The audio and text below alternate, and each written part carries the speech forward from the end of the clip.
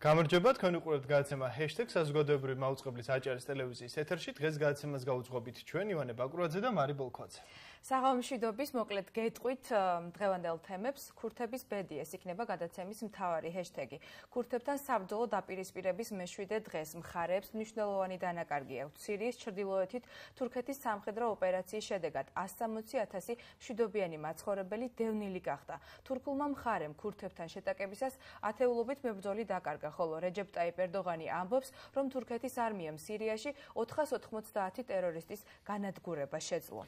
9 ოქტომბერს თურქეთის მიერ წარმოებულ სამხედრო ოპერაციას სკუდურის სახელწოდებით მშვიდობის წყარო დაწყების დღიდან თვალს ადევნებს ჩვენი კოლეგა მალხაზ რეხვიაშვილი, რომელიც ამის გასაშუქებლად თურქეთშიც იმყოფებოდა. დღეს დაბრუნდა ჩვენი განმღები ჯგუფი ანკარიდან. მალხაზი სტუდიაში შემოგვერთება და თავად მოგვიყვება რა ხდება რეალურად სირიაში. სამხედრო ოპერაციის სხვა ასპექტებზე კიდევ ორი სტუმარი გვეყოლება. გიგი ბერიძე, პოლიტოლოგი და შოთა საღინაძე, გამოყენებითი სოციალური ფსიქოლოგიის დოქტორანტი იქნებიან ჩვენი სტუმრები. მიმოვიხილავთ ფაქტებს საქართველოს კონტექსტშიც, რა გავლენა ექნება საერთაშორისო პოლიტიკას ჩვენს ქვეყანაზე და როგორ უნდა ვიმოქმედოთ მათთან მიმართებაში ჩვენ. ასე რომ დაგველოდეთ თვალი გვადევნეთ Facebook გვერდზეც, მოგწერეთ თქვენი მოსაზრებები და შეკითხვები. ახლა კი დრო შევუდგეთ საუბარს მთავარ თემაზე და პირდაპირ მოვიხმოთ მალხაზი სტუდიაში. მალხაზ რეხვიაშვილი, ჟურნალისტი.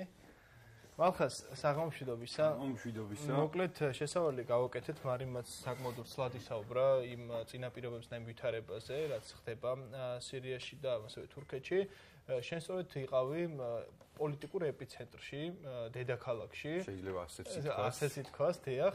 და საინტერესოა იქ რა განწყობები იგრძნობა, ამით რომ დავიწყოთ საუბარი, რა ვითარება და რაზე საუბრობენ ძირითადად და კიდევ აქვე ერთი კითხვა, მედიისთვის რამდენად იყო თავისუფლება, რომ გემუშაოთ ამ თემაზე? ხო, მედიის თავისუფლება ცალკე თემაა, ცოტა მოგვიანებით დავუბრუნდები, მანამდე ანკარაზე ვისაუბროთ. ომის პირობებში ანკარაში ფაქტობრივად არ იგრძნობა ის, რომ თურქეთი აწარმოებს სამხედრო ოპერაციებს, საერთოდ არაფერი განსაკუთრებული ქალაქში არ ხდება, გარდა იმისა, რომ საღამოს გაძლიერებულია ქუჩებში პატრულირება, როგორც ჩანს, შეიძლება ითქვას, რომ რაღაც საგანგებო ვითარებაში მუშაობს სამართალდამცავი უწყებები და ძალოვანი უწყებები, მაგრამ თვითონ მოქალაქეებში ის, რომ რაღაც შიში იყოს ან ტერორიზმის ან სამხედრო ინტერვენციის არ იგრძნობა, ამავდროულად მეორე მხარეც აქვს ამ კონფლიქტს, თურქეთში ნაციონალისტური განწყობები საკმაოდ ძლიერია და თურქი მოსახლეობა შეიძლება ითქვას, რომ უჭერს მხარს ამ ინტერვენციას, თუმცა რაღაცა ფარისევლური პოზიცია უფროა ეს, ვიდრე ის რომ რომელიმე თურქს მართლა მიაჩნია, რომ ქურთების წინააღმდეგ სამხედრო კამპანია საჭიროა თურქეთის ინტერესისთვის. ეს ფარისევლობა თუ უფრო შიში, როგორ ფიქრობ შენ? ხო, არ ვიცი, ამ შეფასებაში ვერ შევალ, უბრალოდ ციფრი, რასაც ახლა ამ განცხადებისას მე ვეყრდნობი, არის სოციოლოგიური გამოკვლევა, რომლის მიხედვითაც უჭერთ თუ არა მხარს წარმოებულ კამპანიას გვაქვს შედეგი 70%-ზე მეტი, რომ კი უჭერთ. მიიღებდით თუ არა მონაწილეობას ამ სამხედრო კამპანიაში, გვაქვს შედეგი 25%-ზე ნაკლები. ანუ ამას ვამბობ, რომ ადამიანები ამბობენ, რომ კი ძალიან კარგია, რომ ვაკეთებთ იმას, რასაც ვაკეთებთ, მაგრამ შენ თუ გააკეთებდი შენი ქვეყნისთვის ამას, არა, მე ამას არ გავაკეთებდი, ხო? რაც იმაზე მეტყველებს, რომ ადამიანებს შეიძლება ფარისევლობა, შეიძლება გააზრებული არ აქვთ ის საჭიროება ამ სამხედრო ოპერაციის არის თუ არა საერთოდ საჭირო ეს ოპერაცია. დიახ, საინტერესოა კიდევ მალხაზ ინფორმაციის ღიობაზე და ინფორმაციის მოწოდების საკითხზეც, რომ გადავიდეთ, თქო, რამდენად იყო შენთვის ინფორმაცია ხელმისაწვდომი და ზოგადად იმ დაინტერესებული ადამიანისთვის ფაქტობრივად მსოფლიო ეპიცენტრია დღეს თურქეთი და რამდენად მოიპოვებოდა ინფორმაცია იმის შესახებ, თუ რა ნაბიჯებს დგამდა თურქეთის მთავრობა და ასევე სირიის პასუხის შესახებაც. ამ ეთერიდან პირველ რიგში მადლობა გადავხადოთ იმ ჟურნალისტებს, რომლებიც უშუალოდ საომარ ზონაში მუშაობენ. მე მშვიდობიან ანკარაში ვიყავი, პოლიტიკური მიზანშეწონილების გამო ვიყავი იქ და არა იმიტომ, რომ იქ იყო რაიმე სამხედრო მოქმედების ეპიცენტრი, ხო, ადამიანები, ჩვენი კოლეგები, მათ შორის თავის სიცოცხლეს აყენებენ რისკის ქვეშ, იმის რომ ჩვენ გქონდეს ინფორმაცია, ხო, Reuters, BBC-ს და სხვა ჟურნალისტები. ინფორმაციის ღიაობა არის მინიმალური. შეიძლება თამამად ითქვას, რომ რაღაცა პოსტ-ცივი ომის დროინდელი სიტუაცია, რომ თურქეთი მეტნაკლებად დემოკრატიულად ითვლებოდა, აღებული აქვს გეზის აპირისპირო მიმართულებით, გაუსაძლისია იქ მედიის მუშაობა, არ ვიცი ჩვენ პროდიუსერებმა მოასწრეს თუ არა ამ მასალის მომზადება, როდესაც მე ვცდილობდი პირდაპირ ეთერში ჩავრთულიყავი 3 საათიან საინფორმაციო გამოშვებაში შაბათს გიორგისთან. პირდაპირ ეთერიდან რაღაც 10 წამი იყო დარჩენილი პირდაპირ ეთერამდე, როცა უფორმო ადამიანმა აბსოლუტურად ყოველგვარი ამოსაცნობი ნიშნის გარეშე ჩამიჭრა კამერასთან გზა, გამიყვანა კამერის მიღმა ამიკრძალა გადაღება კადრებს ხედავთ.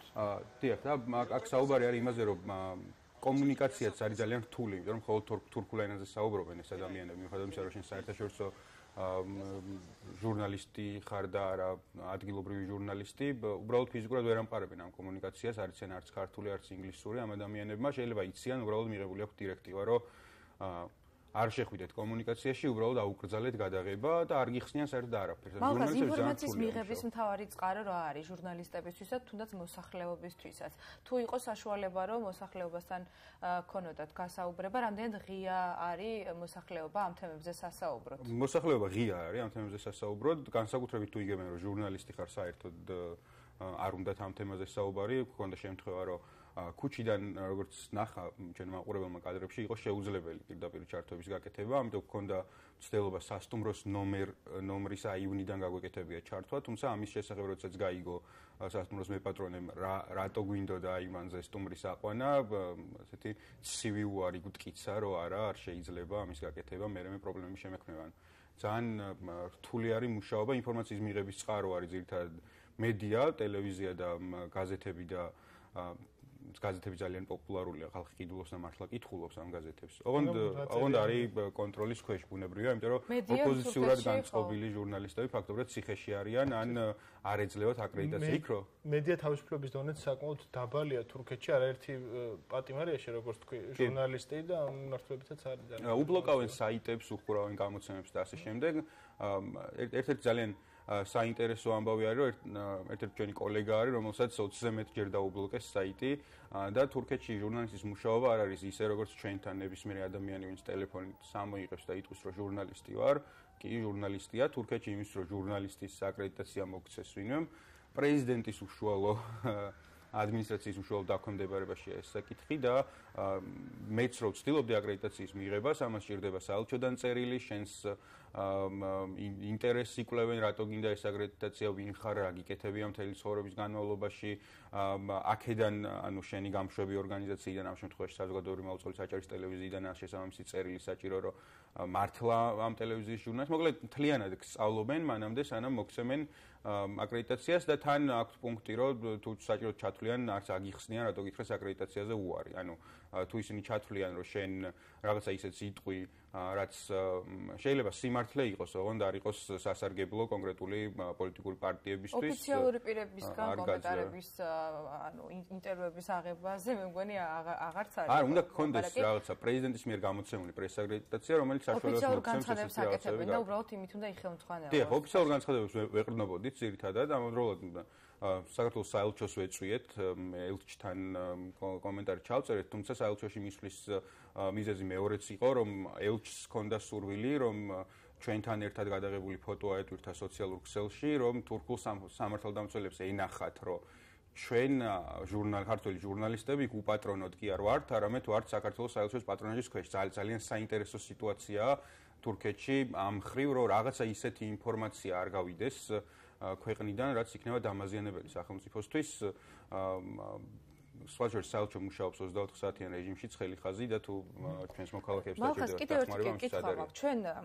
ჩვენ ნახეთ, რომ შენი ძირითადი წყარო იყო სანდრა ბაკურაძე, რომელიც არის ჰეშთეგის ერთგული სტუმარი, როცა საქმე ეხება რაღაც აღმოსავლეთს, თურქეთს და ამ სიტუაციაში სანდრო ჩვენი მთავარი წყარო არის, ის სწავლობს თურქეთში და სწავლობს ამ თემებსაც. სანდროს უსაფრთხოება ამ შემთხვევაში როგორ არის, თუ შენ ამბობ და ვიცით, რომ თურქეთში არც ისე თავისუფალია და მარტივია ცხოვრება და მით უფრო როცა ესე ღია ლაპარაკობ რაღაცეებს. ხო, ნუ რაღაცებს ეხლა მე ვერ ვიტყვი ბუნებრივია სანდროს ნებართვის გარეშე, თუმცა სანდრო ახლა ამ მომენტისთვის უსაფრთხო და რაც თავარია, იმედი ასე გაგრძელდება, ნუ არის რაღაცა პრობლემები ბუნებრივია, რომლებზეც სანდროს ნებართვის გარეშე მე ვერ ვისაუბრებ. თუმცა სანდრომ ძალიან საინტერესო ინტერვიუ მოგცა ჩვენ ლაშა დარგინავასთან ჩავერთეთ სანდროსთან ერთად და ძალიან საინტერესო აქცენტები გააკეთა. ამავდროულად ჩვენ ვესაუბრეთ ოპოზიციის ლიდერს, ქურთული პარტიის, სახელმწიფო-დემოკრატიული პარტიის ლიდერს ამ ინტერვიუს ჩვენ ტელევიზიის საშუალებით 8 საათიან საინფორმაციო გამოშვებაში იხილავს ჩვენი მაყურებელი, როგორ აფასებს თურქეთში მოღვაწე პოლიტიკური ოპოზიცია იმ მოვლენებს, რომლებიც ახლა თურქეთში ვითარდება. როგორი არის მოლოდინი?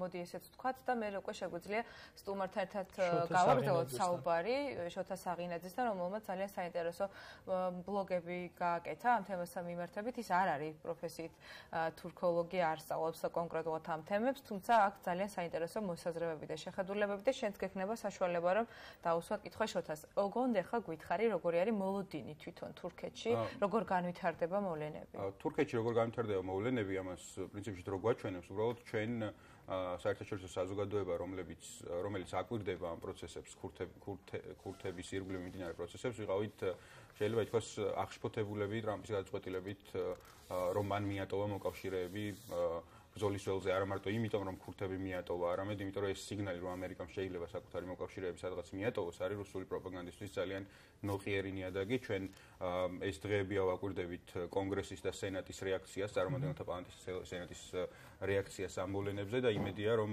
როგორც დემოკრატ კონგრესმენთა ლიდერმა, სპიკერმა, კონგრესის განაცხადი ნენსი პელოსიმ, მას აქვს საკმარისი ხმები იმისთვის, რომ ტრამპის ეს გადაწყვეტილება ჯარების გამოყვანის თაობაზე დაიბლოკოს. იმედია ასეც მოხდება, წინააღმდეგ შემთხვევაში ძალიან ცუდი სიგნალია ნებისმიერ იმ სახელმწიფოსთვის, ვინც პატარა ზომით დაცვა ჭირდება და თავს მოიაზრებს ამერიკის სტრატეგიულ პარტნიორს. მახას ჩვენ შოთა საღინაძე უნდა შემოგვიერთოთ ეს პირდაპირ ეთერში, რომელიც ჩვენ ხედავთ, ჩვენ მაყურებელიც დაინახავს მთელი ვთქვათ გადაცემის დასაწყისიდან ჩვენთან ერთად არის შოთა საღამომშვიდობისა, მადლობა რომ მოახერხეთ და ხართ ჩვენი გადაცემის სტუმარი. მახას შენ შეგიძლია პერიოდულად ის კითხვები რაც გაგიჩნდება შოთას დაუსვა. შოთა თქვენთან გადმოვიდოდით კითხვით, ჩვენ გავეცანით თქვენს ბლოგს, მახასთან ვისაუბრეთ იმ ვითარების შესახებ, რაც ახლა არის თურქეთში, თუმცა საინტერესოა დავიწყოთ უფრო ვრცლად განვიხილოთ აღნიშნული საკითხი. საომარი ვითარებებიდან გამომდინარე დავიწყოთ საუბარი, რა ვითარება რეალურად, როგორ არის ძალები გადანაწილებული, ვინვის მხარესაა და რა არის ის სადაო, რაზეც ვთქვათ და ის ვინ რისთვის იბრძვის? დიახ, ვინ რისთვის იბრძვის რეალურად, რა საჭიროებები აქვთ ამ შემთხვევაში? გააგებოთ მადლობთ ეთერში ჩემ ყოველისთვის იმედია ისმის ჩემი ხარაგად. გვესმის დიახ. დიახ, გისმენთ. დიახ. ახლა თუ თქვენ ჩაიგეთ რაც მე მქონდა დაწერილი, სიტუაცია ამის მერე კი შეიცვალა, იმიტომ რომ მე ჩვენ მქონდა რუსეთი არ ჩაერეოდა ამ პროცესს საერთოდ, იმიტომ რომ ნატოს პოზიცია თურქეთში ძალიან აწყვეტ, მაგრამ ბოლო დროის განვითარება არ ჩვენ რუსეთი მას გააჩნდა რომ კონფლიქტის მონაწილე გახდეს, ამიტომ რუსეთსაუბროთ კონფლიქტზე, მაგრამ რამდენი ხანი რა გასათვალისწინებელი. ამერიკა მხარშისთვის უჭერდა როჟავას, ანუ ჩრდილოეთ სირიას როგორც ეგეც. ეს რეჟიმი მათ არ აწყობ. ამერიკას ისტორიულ კონტექსტში თუ განვიხილავთ, თუ როგორ რეჟიმებს უჭერენ მხარს, ეს არის ყოველთვის მემარჯვენე რადიკალური რეჟიმები, რომელიც რეგიონს ასე ვთქვათ, დირექტორის ქვეშ აყენებენ, მაგრამ ფინანსურად მომგებიანია ყოველთვის ამერიკისთვის. ამერიკა ყოველთვის ანტიმემარცხენე იყო თავის სახელმწიფო გადატრიალების გადაწყვეტილებებს შორს სხვებს ეხმარებოდა. ამიტომ შილოსინერია იყო გამონაკლისი ამ შემთხვევაში და უბრალოდ მათ რეგიონში აწყობდათ, რომ ის ტერორისტული ორგანიზაცია ISIS-ი და მსგავს რაღაცები ჩაეხშოთ. ხოლმე იყო მაგათი ინტერესი. ამიტომ ეს ხოლმე დროის ამბავი იყო ამერიკა როდის შეწყვეტა მხარდაჭერას, გარდაუვალი ფაქტი იყო და მიატოვებდა როჟავას ამ აქინ დასადის, კინ თურქეთის ხელთ. თურქეთის ინტერესი ამია. შათა, აქვე გეტყვით, რომ ანუ მიტოვებაზე როცა ვსაუბრობთ, ანუ ჯერ ეს საბოლოოდ გადაწყვეტილი არ არის, ხო? ეხლა მალხაზმა ახსენა ნენსი პელოსი, რომ შესაძლებელია რომ ჩააგდონ ეს ინიციატივა ტრამპის და ანუ თქვენ აფასებთ ამას უკვე მიტოვებად? მაგრამ აქვე დავაზუსტოთ. საქმე იმაშია, რომ ეს ოფიციალური განცხადების დაახლოებით ოფიციალურ განცხადების დონეზე უკვე გაჟღერდა წინ კვირაში. ამიტომ დაიწყო თურქეთმა ეს ოპერაცია. ეს არ არის რომ თურქეთი აგრესიას აპირებს, თურქეთი უკვე აგრესორია, თურქეთი ბომბავს ხალხს, ხალხი კვდება, ხალხი გარბის. ამიტომ შეიძლება ეს უკან შეატრიალონ და სიტუაცია დაარეგულირონ, მაგრამ თურქეთმა უკვე დაიწყო ოპერაცია. გარდაუვალი ფაქტორი იყო. ამიტომ შეიძლება მიაწვნენ ტრამპს და რადიკალურ კონსერვატიულ შეხედულებებს და ამ შემდეგ და დაარეგულირონ და სტატუს კო დააბრუნონ. როგორც შეიძლება ეს ძალიან სწრაფად ვიზარდება ეს მოვლენები, მაგრამ ზიანი უკვე გაკეთებულია. მაგკუთხიდან უყურე ყოველ შემთხვევაში. და იმ დროს როცა დავწერე, უკვე სიტუაცია ესეთი იყო, რომ უკან დახევას არ აპირებდნენ. ეხლა ახალი განვითარება სიტუაციის მოდი. მეც მაქვს ერთი კითხვა, რომელიც მინდა უსლოვად დაგისვა. ჩვენ ხედავთ, რომ სირიაში ჩრდილოეთ სირიიდან არის დევნილების ძალიან დიდი ნაკადი, რომლებსაც მოუწევთ საკუთარი საცხოვრებელი სახლების დატოვება, თუმცა ამავდროულად ჩვენ ხედავთ, რომ ქურთები არიან ძალიან ბევრნი თურქეთში. რამდენად წარმოგიდგენია, რომ ამან გარდა იმისა, რომ საზღვარზე აქვს კონფლიქტი თურქეთს, შეიძლება შიდა პრობლემებიც გამოიწვიოს თურქეთში. რეალური ერთ-ერთი ფაქტორი, რის გამოც თურქეთი ესმის თავს ჩრდილოეთ სირიას, ზუსტად იმის გამო, რომ ქურთებთან აქვს კონფლიქტი, არა სირიის ქურთებთან, ანუ საკუთარი რეგიონში მხოლოდ ქურთებთან. დიდი თუ გადავლეთ ის თვალს ისტორიას, ეს პოლიტიკური პარტია AKK თუ სწორად მას როგორც ქვია, არის ქურთების მიერ ორგანიზებული მეარცხენე ორგანიზაცია, რომელიც თურქული სახელმწიფო რაცხავს ტერორისტულად. იმიტომ მაგათი არის მოთხოვნა ავტონომიის, თავისუფლების, ასე შემდეგ და რეპრესირების, გაჩერების, რომელსაც თურქეთი წლების განმავლობაში ამათ სოფლებს ან ადგილებს გადასახლებას უკეთებს საკუთარივე ტერიტორიაზე, თურქულ ქურთებზეა საუბარი. და ნაწილი კონფლიქტის ის არის, რომ ჯერ-ერთი თურქეთი განიხილავს ჩრდილოეთ სირიას და როჟავას როგორც ამ ტერორისტული ორგანიზაციის ნაწილად, ანუ ზოგად ქურთებს განიხილავენ ტერორისტებად გარდაუვლად. მეოთხე არის მომენტი, რომ თურქეთს ეშინია თუ ჩრდილოეთ სირია მხარ პოზიციას დაიკავებს და მაგალითი გვექნება, ანუ ისტორიული, რომ ქურთებს ეუძლია საკუთარი რეგიონი კონდეთ.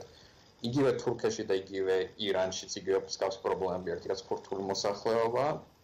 იმასაც შეიძლება ეხლა პოლიტიკური ხარდაჭერა გაუჩნდეთ და ამათ სრული გაუჩნდეთ, რომ ავტონომიური რეგიონი ჩამოაყალიბოთ, ანუ თურქეთის პოზიცია ქონდეთ საზოგადოებაში, რაც არ აწყობს ეგეთი.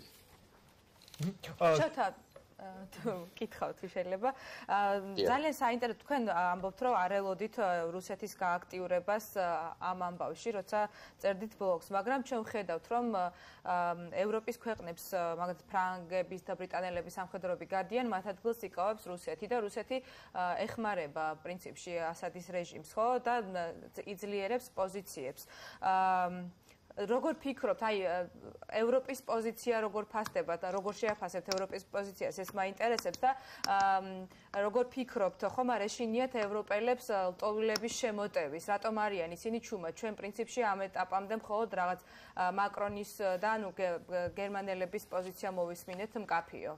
სხვას არაფერი უთქვამს ამ დრომდე. დღეს ბრიტანეთმა დაახლოებით 9 საათის წინ გააკეთა განცხადება, რომ იარაღს აღარ მივყიდით თურქეთსო და დავამატოთ ბრიტანეთის დავამატოთ. ხომ არ ეშინიეთ ლტოლვილების შემოტევის, იმიტომ რომ ევროპაში ისედაც დიდი რაოდენობით ლტოლვილები ყავთ და მათი სიჩუმის მიზეზი რა არის, როგორ ფიქრობთ თქვენ? ძალიან თვალთინ გამეორებ, რაც ნაწერში ქონა ნახსენები მცირედად, იმიტომ რომ მაკურავების ისის მოახსენებს. თურქეთს აქვს დადებული კონტრაქტი ევროკავშირთან, ლტოლვილებთან დაკავშირებით ზუსტად ამ სირიულ ლტოლვილებთან. თურქეთმა შეიფარა საკმაოდ დიდი ნაწილი მაგათი. და ნუ ეს ფულის ხარჯზე, ევროკავშირის ფულს უხდით, ესენი ტერიტორიას უთმობენ. ნაწილი ამ ექსპანსიონიზმის სირიაში ის არის, რომ რადგან ეს დამოუკიდებელ რეგიონად აცხადებს თავს და ასე შემდეგ, მათთვის მიზანია, რომ შეიჭრნენ ეს რეგიონი გამოწმინდონ. ბევრი ფაქტორი არის, როგორც ვახსენე, ერთ-ერთი ცალკე არის ქურთების რეპრესირება, მეორე არის, რომ ამ რეგიონს თვითონ გააკონტროლებენ, შეიძლება საკუთარ თავრობას დააყენებენ, შეიძლება თვითპირდაპირ კონტროლს ზუსტად არ ვიცი, მაგაზე სპეკულაცია საკმაოდ რთული არის. მაგრამ გამოწმენდა რეგიონს და ჩაასახლან ამ სირიულ ლტოლვილებს იქ. ამიტომ ეს ფაქტი, რომ სირიულ კი ახალი ლტოლვილები ჩდებიან, ევროკავშირს არ უნდა მათი არსად დასახლება. ამიტომ ქოს ზუსტად დადებული თურქეთთან ეს კონტრაქტი, რომ სირიელები შეეფარებინათ და მეორე მხრივ თურქეთს საკმაოდ ძლიერი პოზიცია აქვს ნატოში მით უმეტეს და ეხლა ისინი იარაღს არ ყიდიან თურქეთს ეს როგორ თქვა მოსალმელი სანქცირება იყო, რომ თქვა ეს ზერელენ ცდელობა იმჩნევლობის, რომ ჩვენ მოვთ რასაჩვევა თურქეთი იმის და მიუხედავად თურქეთს იმის სერიოზულ სანქცირება თუ უნდა გარიცხონ საკუთარი პოლიტიკური სფერო და მაგრამ არიზან ძლიერია თურქეთი, ჭირდება თურქეთი. ზუსტად მაგალითად გამოდიან მეგონა რუსეთი არ ჩაერედო, იმიტომ რომ თურქეთთან პარტნიორობა აწყობს. ამიტომ რუსეთი რო ანაცვლოს, ცოტა მეუცნაურა, მაგრამ მეოთხეს ასაცი ალბათ საკმაოდ დიდი რესურსი ჩადეს, რომ საკმაოდ დიდი რესურსი ჩადეს, რომ არ უნდათ რომ პოზიცია დაკარგონ. მეოცერთი თურქეთთან პოზიციად დავამატებ პატარას რა. დიახ, გისმენთ. ის არის რომ თურქეთი მაინც არ ბედავს და პირდაპირ არ აბრძვის რუსეთს, ანუ ახალ თვალსაჩინო მომანებს არის რომ ისინი აფინანსებენ იქვე ground level იმ კონფლიქტებში კონფლიქტი ხდება, უბრალოდ პირდაპირ არ აბრძვიან, ანუ ლოკალურებს ქირაობენ საბრძოლოდ ამ მსგავს სიტუაცია, ანუ პირდაპირ კონფლიქტი მაინც არ აწყობს თურქეთს რუსეთთან და საერთოდ რუსეთს ცოტა შეიკავს მაგრამ ნახოთ როგორ განვითარდება მოვლენები. მადლობა შოთა. ჩვენ მარი უნდა შემოგვეთეს ჩვენ ვერ მოგხდით ბუნებრივი რაღაც ექსპერტულ მოსაზრებებს. თქვენ უბრალოდ დაინტერესებული პირი ხართ, რომელიც სწავლობს და აკვირდება ამ თემებს, ამიტომაც საინტერესო იყო ჩვენთვისაც და ჩვენი მაყურებლისთვისაც თქვენი მოსაზრებები, როგორ ხედავთ ამ ამბავს. თუმცა ეს მხოლოდ ჩვენი მოსაზრებებია, შევთანხმდით. ძალიან დიდი მადლობა შოთა საღინაძე, იყო ჩვენი გადაცემის სტუმარი, რომელიც არის გამოყენებითი სოციალური ფსიქოლოგიის დოქტორი და ასევე ახალგაზრდა მწვანეების ლიდერი. ჩვენ რამდენიმე წუთში გიგი ბერიძე პოლიტოლოგი უნდა შემოგვიერთდეს აღნიშნული საკითხის შესახებ სასაუბრო, თუმცა მალხაზ შენთანაც გვინდა რომ შევეჯამოთ. ბრიტანეთის ამბავი ვახსენე, ძალიან საინტერესო აქცენტია. მართალია ჩვენ ვერ ხედავთ როცა მკაცრ რეაქციებს და დავეთანხმები შოთას პრინციპში იმაში, რომ თურქეთი ძლიერია და ჭირდება ევროკავშირს, მაგრამ ჩვენ თუ გადავხედავთ ისტორიას, როგორ შეიქმნა თანამედროვე თურქეთი, რა დაპირისპირებაში იყვნენ ისინი ქურთებთან, ჩვენ დავინახავთ, რომ ამერიკის და ევროკავშირის და ნატოს ფინანსური თუ სამხედრო მხარდაჭერის გარეშე ისინი ვერ მოახერხებდნენ საკუთარი ტერიტორიების შენარჩუნებას, ხო, ტერიტორიების ურღვევობას ვერ შეინარჩუნებდნენ, იმიტომ რომ მათ ჰქონდათ უკვე ერთი დაპირისპირება ქურთებთან წარსულში. საინტერესოა ის, რომ აი ბრიტანეთმა, გერმანიამ და რამდენიმე სახელმწიფომ გადაწყვიტა, რომ იარაღის მიყიდვა შეუმციროს ან შეუწყვიტოს სრულად თურქეთს, რაც იმას ნიშნავს, რომ თურქეთს შეექმნება სერიოზული სამხედრო პრობლემები, ოღონდ ძალიან დროში გაწელიულ პროცესია საუბარი, ან არაფერს არ აკეთებენ, რომ აი ახლავე ამ წუთას ადამიანები, რომლებიც იღუპებიან ჩრდილოეთ სირიაში, აღარ დაიღუპან. ასეთ გადაწყვეტილებას მკაცრს არ იღებენ სამწუხაროდ, იმიტომ რომ ქურთებმა, რომლებიც ჩრდილოეთ სირიაში ავტონომიურ ოლქს ქმნიან და ხელმძღვანელობენ, ძალიან ბევრი გააკეთეს იმისთვის, შეიძლება ყველაზე მეტიც გააკეთეს იმისთვის, რომ ისლამური სახელმწიფო დაემარცხებინათ, მეტიც ისლამური სახელმწიფოს თითქმის ყველა ტერორისტი, ვინც იქნა დაკავებული, იყო ქურთების მიერ კონტროლირება და დაცულ ციხეებში განთავსებული. ხო, ანუ თუ ჩვენ ამ ადამიანებს ვტოვებთ ბრძოლის ველზე, მარტო თურქეთი იქნება ეს თუ რუსეთი იქნება ვინმეს პირისპირ მარტო თუ ვტოვებთ, ჩვენ უნდა გვესმოს, რომ არა მარტო ქურთებს ვტოვებთ, არამედ საკუთარ უსაფრთხოებასაც ვდებთ სასწორზე, იმიტომ რომ ცუდად მოგვიბრუნდება. ბუნებრივია შტატებთან ერთად იბრძოდნენ, ქურთები გადიოდნენ მომზადებას, ასე შემდეგ და ასევე ის ფაქტიც, რაც აღსანიშნავია, როდესაც გაეროს გენერალურ ასამბლეაზე გამოსული იყო ერდოღანი, სწორედ აი იმ თანხაზე იყო საუბარი, მულტიმილიარდიანი შეთანხმება იყო, რომლის საბრძოლოსაც აღნიშნული ტვირთი უნდა აიღო თურქეთს და შესაბამისი დევნილები იმ კონკრეტულ ტერიტორიაზე გაინთავსებია. თუმცა რეალობა სულ სხვა მივიღეთ, რაც ბუნებრივია ესეთი რეალობა მათ შორის ჩვენს მოქალაქეებზე, ჩვენს განწყობაზე ბუნებრივია აისახება და ჩვენ უნდა შემოგვერთდეს ტერორისტებიც. და ეს კი ძალიან მნიშვნელოვანი თემა არის ტერორისტები, იმიტომ რომ ვიცით რომ სირიის ციხიდან 800-მდე ტერორისტმა 5000-ზე მეტ ტერორიზმში ბრალდებულთან და ამათ ნათესავებთან კიდე, რომლებიც ასევე არიან ტერორისტულ ჯგუფებთან აფილირებული, ან ძალიან დიდ რაოდენობაზეა. ფაქტობრივად მთელი ეს ადამიანების ხალიფათი იყო ამ ციხეებში. სავარაუდოდ ეხლა ეძებს თავშესაფარს. უნდა ვივარაუდოთ თუ არა, რომ აი ამ შესაძლო თავშესაფარში მოხვდეს საქართველო, როგორც ერთ-ერთი მოწყვლადი ქვეყანა, ჩვენ გვაქვს გამოცდილება ამაზე. და რამდენად უნდა ვივარაუდოთ, რომ ეს იქნება საფრთხის შემცველი. ჩვენ გიგისთან უნდა ვილაპარაკოთ ამ და კიდევ სხვა საკითხებზე. გიგი თუ შემოგვიერთდა უკვე, ძალიან საინტერესო იქნება მასთან საუბარი. გიგის უნდა ვკითხოთ საქართველოს კონტექსტში ყველაფერზე, იმიტომ რომ ეს თემა იცის ძალიან კარგად. ბუნებრივია 800 კილომეტრი არის იმ ზონიდან დაშორება და შესაძლებელია ერთ-ერთი ადგილი იყოს. გიგი გვერდება ჩვენ პოლიტოლოგი გიგი ბერიძე, პირდაპირ ეთერში. გიგი, საღამო მშვიდობისა, როგორ გესმით ჩვენი? მოგესალმებით, კარგად. მადლობა, რომ ჩვენი სტუმარი ხართ. საუბარი დავიწყოთ შემდეგი საკითხით ბუნებრივია აღნიშნული ფაქტი ის რომ ამერიკის შეერთებულმა შტატებმა ფაქტობრივად ქურთები გასწიდა არაერთი მედია წერდა აღნიშნული საკითხის შესახებ და ჩვენთან საქართველოში ხშირად პროდასალური პარტიები საუბრობენ იმის შესახებ რომ ამერიკის შეერთებული არის დემოკრატიის ყველაზე მნიშვნელოვანი ღირებულებების ფლაგმანი ასევე სიმშვიდის ეკონომიკური წინსვლის და ბევრი ასე შემდეგ აი ამ გადაწყვეტილებმა აღნიშნულმა გადაწყვეტილებამ ამერიკის შეერთებული შტატების კერძოდ ტრამპის ადმინისტრაციის მხრიდან რა შესაძლო გავლენას იქონიებს თითოეული ქართველის ცნობიერებაში, რომელსაც ვთქვათ, ერთგვარად ჭყალებში გარანტულად წარმოუდგენია ამერიკის შეერთებული შტატები უსაფრთხოების და სიმშვიდის. თქვენ რას ფიქრობთ? კი ბატონო, პირველ რიგში ის უნდა ვთქვათ, რომ არის ასე ვთქვათ, ამერიკის შეერთებული შტატების უმთავრესი კოზი, უმთავრესი პლუსი არის ის, რომ ეს სახელმწიფო არის დემოკრატიული სახელმწიფო, სადაც ძალაუფლება არის დეცენტრალიზებული. თუ მაგალითად დონალდ ტრამპი მიიღებს ისეთ დამანგრეველ კატასტროფულ გადაწყვეტილებას, როგორიც მიიღო მან ამ რამდენიმე დღის წინ და პირდაპირ დათმის ქვეშ დააყენა ქურთები, რომლებიც ფაქტიურად დაჩნენ ყოველგვარი, ასე ვთქვათ, თავდაცვითი შესაძლებლობების გარეშე. სამაგიეროდ ჩვენ მეორე მხრივ გვაქვს ის, რომ სენატმა და ასე ვთქვათ, საკანონმდებლო ორგანომ ამერიკის შეერთებულ შტატებში დაიწყო, ასე ვთქვათ, იმ მექანიზმების ამუშავება, რის შედეგადაც საბოლოოდ მივიღებთ იმას, რომ ტრამპის ეს გადაწყვეტილება იქნება ძალიან დიდ წილად სახეცვლილი და ამერიკის შეერთებული შტატების სამხედრო ნაწილები გარკვეულწილად დარჩებიან რეგიონში და ექნებათ, ასე ვთქვათ, გარკვეული ქმედების მექანიზმები თურქული შემოჭრის წინააღმდეგ. აქ კიდევ ერთი რაღაცა, ის რომ სანქციები როგორც მექანიზმი დარჩა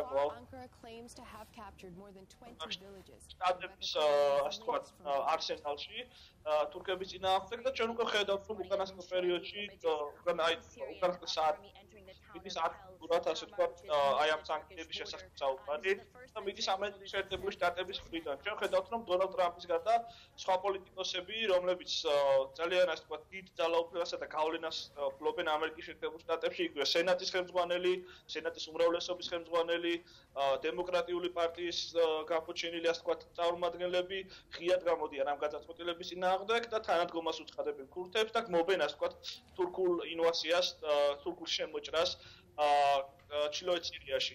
ეს ყველაფერი მიგვითითებს იმაზე, რომ ამერიკის შეერთებული შტატების ასე ვთქვათ სახელი, ამერიკის შეერთებული შტატების იმიჯი კი ძალიან დიდი დახმარებას დადგა დონალდ ტრამპის გადაწყვეტილების გამო, თუმცა ამერიკის შეერთებული შტატები არ არის ხოლმე პრეზიდენტის ინსტიტუტი, ის არის საკმაოდ დეცენტრალიზებული სახელმწიფო და აქედან გამომდინარე საქართველოს ასე ვთქვათ არ ემუქრება ამ ხელასაფრთხეები, რომ დარჩეს მარტო, რადგანაც ძალიან დიდი დეცენტრალიზაცია არსებობს ამერიკის ძალაუფლებრივ ასე ვთქვათ ქსოვილში, ამერიკის სახელმწიფო ინსტიტუტებში და შესაბამისად აი ეს პრეცედენტი, რაც ტრამპის აი ამ გადაწყვეტილებას მოხდა, იქნება სამაგალითო ალბათ ამერიკის შეერთებული შტატების საგარეო პოლიტიკაშიც და ეს იქნება ის პრეცედენტი, რომელზეც საუკუნეები ილაპარაკებენ სოციალური მეცნიერები, პოლიტიკის მეცნიერები და საერთაშორისო ურთიერთობების სპეციალისტები. გიგი, თუ შეიძლება კითხავთ აქვე, თქვენ ისაუბრეთ, რომ შესაძლებელია, რომ დაბრუნდნენ ამერიკელი სამხედროები თავიანთ პოზიციებზე, საიდანაც გავიდნენ და რაღაც აი მშვიდობის ყოფილის ფუნქცია შეითავსონ. როგორ წარმოგიდგენიათ მათი დაბრუნება, მაშინ როცა ჩვენ ვიცით, რომ აი ამ პოზიციებს იკავებენ რუსი ჯარისკაცები, ხო და რუსეთის პოზიციები ძლიერდება. როგორ ფიქრობთ, აი როგორ წარმოგიდგენიათ ეს ამბავი და კიდევ მეორე ვკითხულობ ჩვენ მედია საშუალებებს არაერთი მოსაზრება წავიკითხეთ. დღეს ერთ-ერთი საინტერესო მოსაზრება იყო ესეთი, რომ რუსეთის როლის გაძლიერებაო და მშვიდობის ყოფილის როლის გაძლიერება შესაძლებელია ამერიკის мотиваცია იყოსო. რამდენად არის ეს ლოგიკური, თქვენ როგორ ფიქრობთ? კი ბატონო, ამერიკის შეერთებული შტატების ჯარი და ეს რიგი ასე ვთქვათ სამხედრო ტექნიკა ტოვებს სირიას აღმოსავლეთის მხრიდან, მიდის აღმოსავლეთით და რჩება ეს მართლაც საკმაოდ მნიშვნელოვანი წერტილები, სადაც რეალურად იქმნება რაღაც ცარიელი სივრცე, რომლის დაკავებაც აუცილებელი არის. ამ სივრცეს მხოლოდ თურქები ვერ დაიცავენ და ჩვენ ვიცით, რომ თურქები იძულებულები გახდნენ, რომ გარკვეულ კომპრომისებზე წასულიყვნენ ასადის რეჟიმთან, რომელთანაც მათ ასე ვთქვათ, აი ამხელა დაპირისპირება და ამხელა ანტაგონიზმი არ გააჩნიათ, რაც მათ გააჩნიათ თურქებთან, ხო? თუნდაც ჩემ წინა ასე ვთქვათ, რესპონდენტმა თქვენმა წინა რესპონდენტმა ისაუბრა იმაზე, რომ თურქეთს თავად აქვს საკუთარ ტერიტორიაზე ქურთებთან ძალიან დიდხნიანი კონფლიქტი. აი ამის გამო აი ამ ტერიტორიების დაკავება, რომელიც ხდება სირიის სამთავრობო ჯარების მიერ და სადაც თავისთავად მაგალითად ქალაქ მანბიჯში უკვე შევიდნენ რუსული ნაწილები. ნუ პრინციპში ასადის ჯარი და რუსული ჯარი ერთი და იგივე არის ამ ეტაპზე ამ კონფლიქტში. ეს ბუნებრივად ხდება, გასაგებია, თუმცა ამერიკის შეერთებულ შტატებს კონკრეტული ასე ვთქვათ პუნქტები ისევ აქვს შენარჩუნებული, რომელსაც ამართლებს ისლამურ სახელმწიფოსთან ბრძოლით სირიის ტერიტორიაზე და თუ სენატი მიიღებს აი ამ კაფეო გადაწყვეტილებებს და თუ ამერიკის შეერთებულ შტატების შიდა პოლიტიკა აი ამხელად უღილის ტემპერატურამდე აიწევს, რომ სენატმა დაბლოკოს ბოლომდე ტრამპის ეს გადაწყვეტილება და მთლიანად გადაწყვიტოს უკან დაბრუნება რეგიონში, ისინი ქურთებთან ალბათ გამონახავენ საერთო ენას. თუმცა თავარი ალბათ ამ კონფლიქტში არის ის, რომ ქურთებმა იგრძნონ თავი დაცულად და ისინი უკვე ასე ვთქვათ გარკვეულ ურთიერთობას ამყარებენ იგივე ევროპის, დასავლეთ ევროპის სახელმწიფოებთან, საფრანგეთთან, გერმანიასთან და მათ უკვე რაც გარკვეული გარანტიები შეექმნათ და მათ შორის რუსეთის მხრიდანაც სამწუხაროდ აი ამ ყველაფერში ამ უკანასკნელი დღეების არეულობაში ყველაზე გამარჯვებული და ყველაზე ასე ვთქვათ დიდი ბენეფიტების მიმღები აღმოჩნდა ვლადიმერ პუტინი, რომელმაც საკმაოდ კარგად ისარგებლა მომენტით და შვიდობის ყოფილად მოგვევლინა ბჭყალებში. გიგი, ძალიან საინტერესოა ერთი აქცენტი ვლადიმერ პუტინზე, მეორე აქცენტი ამერიკის შეერთებული შტატების შიდა პოლიტიკის იმგვარად მაღალ დუღილის ტემპერატურამდე მიიღწევაზე, რომ შეიძლება პრეზიდენტის გადაწყვეტილება დაბლოკონ. მე პრინციპში არც მახსენდება ბოლოს სენატს როდის აქვს გაკეთებული, როდის აქვს დაბლოკილი პრეზიდენტის მსგავსი გადაწყვეტილება, რომ საღესთან ჯარი გამოყავდა. ძალიან საინტერესო იქნება ამ თემაზე ამერიკის შიდა პოლიტიკის ექსპერტებთან საუბარი. გიგი, შენთან მაინტერესებს, აი ჩვენ რა უნდა გავაკეთოთ ადამიანებმა, რომლებსაც მიგვაჩნია, რომ დასავლური ღირებულებები არის მნიშვნელოვანი ამ სახელმწიფოსთვის, ამერიკა არის ერთ-ერთი სიმბოლო ამ დასავლური ღირებულებების, მაგრამ აღმოჩნდით ფაქტის წინაშე, რომ რაღაცა გაცეცხლებული რუსული პროპაგანდის პირობებში ხდება ამბავი, რომ ამერიკამ მოკავშირე მიატოვა არა მარტო რუსეთის, არამედ თურქეთის, ირანის, სირიის წინააღმდეგ მიატოვა საკუთარი მოკავშირე. აი რა როგორ ველაპარაკოთ, სახელდაგვარს არ დავასახელებ, საკმაოდ გრძელი სახელი აქვს იმ პარტიას. იმ პარტიის მხარდამჭერებს როგორ ველაპარაკოთ, როგორ ავუხსნათ, რომ მაინც დასავლური კურსი არის ამ ქვეყნის ხსნა. ტრამპის აი ამ გადაწყვეტილების შემდეგ უკვე თანმიმდევრულად და ასე ვთქვათ ლოგიკის დახმარებით აი ამ ყველაფრის აი ამ ხაზის გაყოლა საზოგადოებასთან საუბარში საკმაოდ გართულდა ეს ყველა მიცით, თუმცა როდესაც ჩვენ იგივე მოდი თქვათ ეს პარტია საქართველოს პატრიოტთა ალიანსი და როდესაც აი ამ პრორუსულ პროპაგანდას ვისმენთ, ჩვენ შეგვიძლია ძალიან მარტივად ვუპასუხოთ, რომ რუსეთი, რომელიც მოგვევლინა მშვიდობის ყოფილად რეგიონში, რეალურად არის ხარდამჭერი იმ ტირანული რეჟიმის, ბაშარ ალ-ასადის რეჟიმის, რომელმაც ყველაზე მასშტაბური, ასე ვთქვათ, სისხლის დინარეები დააყენა სირიაში და რომელმაც გამოიწვია, ასე ვთქვათ, ის რეაქცია და ის ასე ვთქვათ, რადიკალიზაცია რეგიონში, რომელიც თუნდაც ისლამური სახელმწიფოს სახით მივიღეთ, ხო?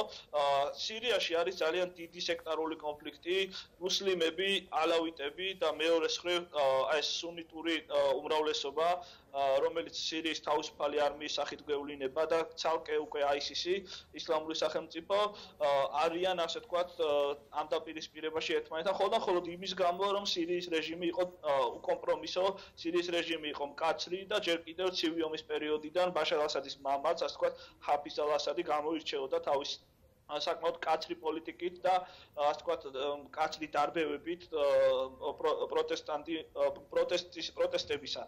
ამიტომ აი ეს ყველაფერი, აი ეს რთული პროცესი, რომელიც ახლო აღმოსავლეთში მიმდინარეობს, იყო ასე ვთქვათ გამოირჩეოდა იმით, რომ რუსეთმა, რომელიც ჩაერთო ამ კონფლიქტში, არათუ მომრიგებლის და არათუ რაღაც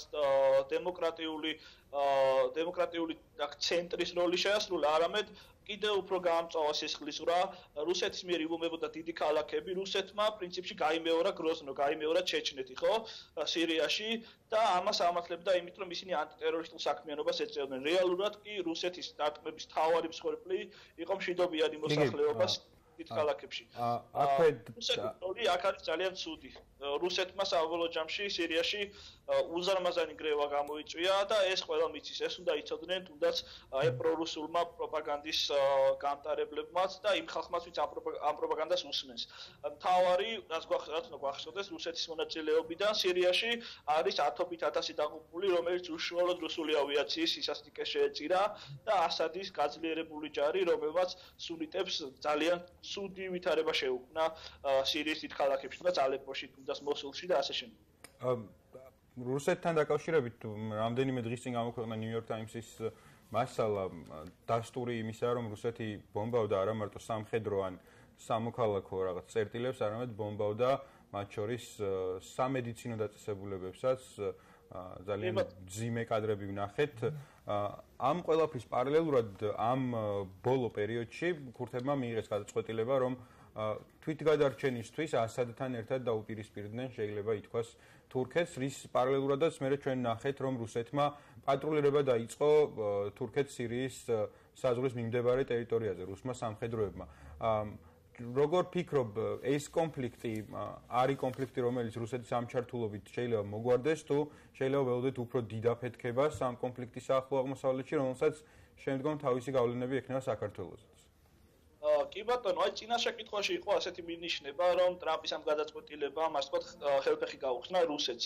და აი ამ შეკითხვასთანაც თუ დავაკავშიროთ, საბოლოო ჯამში ჩვენ გვაქვს ის რეალობა, რომ რუსეთი არის, ასე ვთქვათ, ერთ-ერთი გადამწყვეტი ფაქტორი აი ამ კონფლიქტში და რუსეთმა სრული ტრიუმფი მოუტანა ასადის რეჟიმს, რომელიც აკონტროლებდა სირიის ნახევარზე ნაკლებს, რამდენიმე თვეში დაუბრუნა სირიის ტერიტორიის დიდი ნაწილი და ძალიან დიდ ასე ვთქვათ ზღუდეში მოაქცია სუნიტური ოპოზიცია სირიის თავისუფალი არმია, რომელიც დღესდღეობით თურქეთის მოკავშირეა.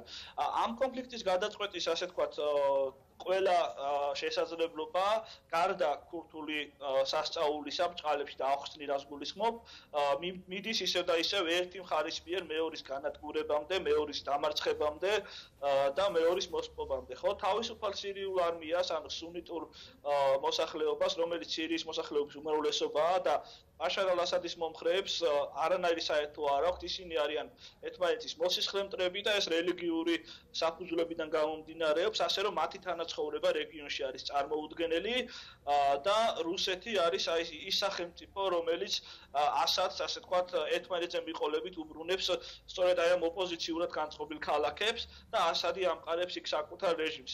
ქურთული მაგალითი, როჟავას მაგალითი იყო ის მაგალითი, რომელმაც ასე ვთქვათ მოგვიტანა ალტერნატივა, რომელიც დემოკრატიაზე იყო, პირდაპირ დემოკრატიაზე დაფუძნებული და ჩვენ უამრავი დასავლელი ანთროპოლოგი, მკვლევარი, იგივე აქტივისტი და მოხალისე ვიცით, რომლებიც მიდიოდნენ ქურთეთში, სირიის ქურთეთში და ცხოვრობდნენ იქ და რომლებმაც მოგვცეს ეს აღწერა და ჩვენ ვიცით, რომ ეს არ არის მითი, არ არის ლეგენდა, ქურთისტანი ცხოვრობდა თავისუფალ დემოკრატიულ თემად საზოგადოებად სირიაში და ეს იყო რაღაც ავტონომიური წარმონაქმნი, რომელიც დემოკრატიის, ასე ვთქვათ, პრინციპებს ემყარებოდა, რადიკალურ დემოკრატიასაც კი ესეც შეიძლება ითქვას და დღეს ქურთისტანი არის საფრთხის ქვეშ და მათ უწევთ ისევ ასადთან თანამშრომლობა, რადგანაც როგორც უკვე თქვი, სექტარული კონფლიქტი არის გადაუჭრელი პრობლემა და მიდის ერთი ძალის მიერ მეორის განადგურებამდე, მეორის მიერ, ასე ვთქვათ, პირველის ბოლომდე მოსპობამდე და სირიის თავისუფალი არმია თურქების მიერ ხარდაჭერილი ამ შემთხვევაში